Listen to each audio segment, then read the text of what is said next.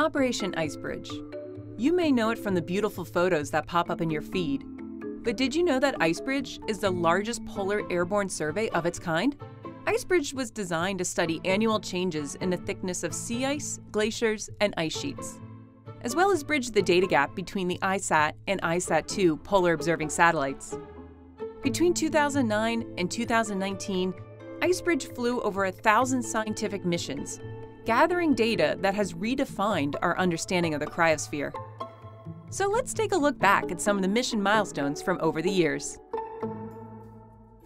One of the first steps to measure sea ice thickness is to get a handle on the amount of snow that accumulates on top of it. The IceBridge team pioneered the use of a snow radar instrument to gather the first widespread data set of snow thickness on top of both Arctic and Antarctic sea ice.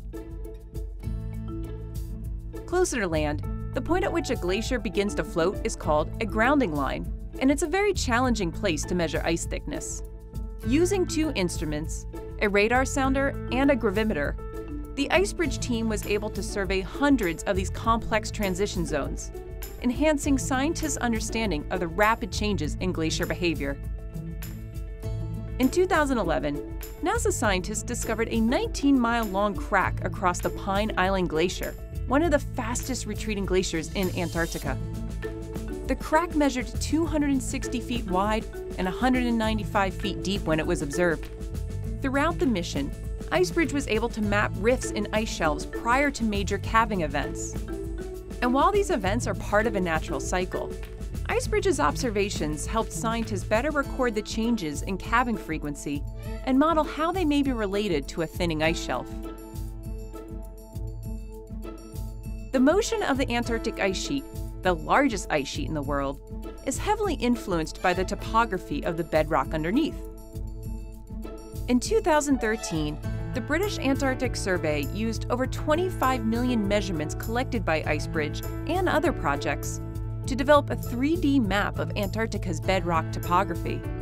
Called BedMap 2, it provided unprecedented detail of how the continent's bedrock shaped the flow of the ice sheet.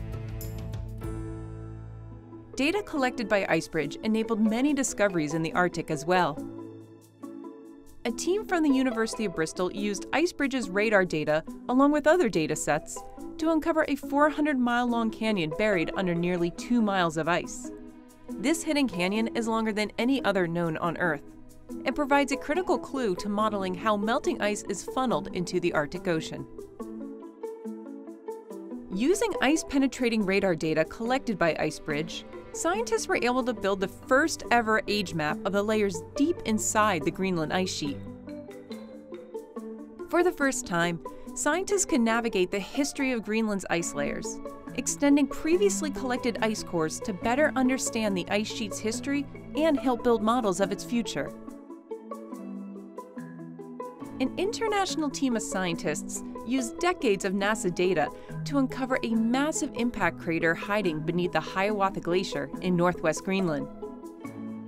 At roughly 1,000 feet deep and more than 19 miles wide, it is potentially one of the youngest large impact craters on Earth.